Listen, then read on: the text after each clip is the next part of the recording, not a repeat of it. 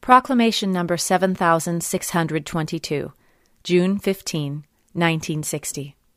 Following Jesus, patiently bearing the cross. You demonstrate that you follow me when you patiently accept the suffering which my love places upon you, so that your souls will mature. Always remember that I requested you to follow me with the words, "Let him take up his cross and follow me." I certainly want to help you carry your cross, but you should not try to throw it away completely. You should always consider that you can remove many impurities from your soul if you patiently carry your cross. I will always give you the strength for it if you ask me, for I am always close to you if you live in my discipleship on earth. And you don't have much time left.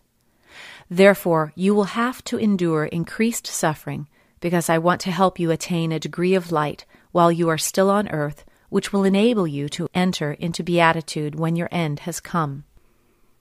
But always remain in contact with me through loving activity, prayer, and constant thinking of me, for then I will always be able to be close to you, and you can safely follow your path, even if you have to carry a small cross.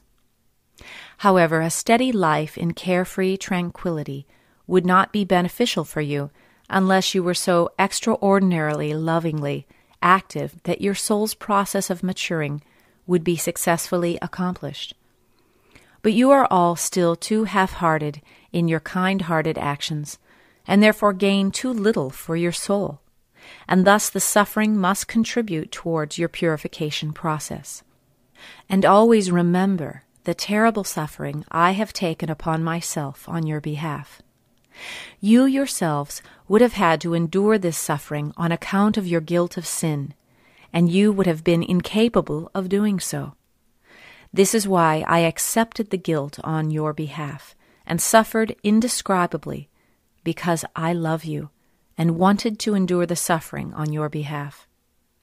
Then your cross will seem small to you. You will gladly carry it because you want to follow me, and you will safely enter through the gate into the kingdom of light because I pave the way and open the gate for you so that you will be blissfully happy.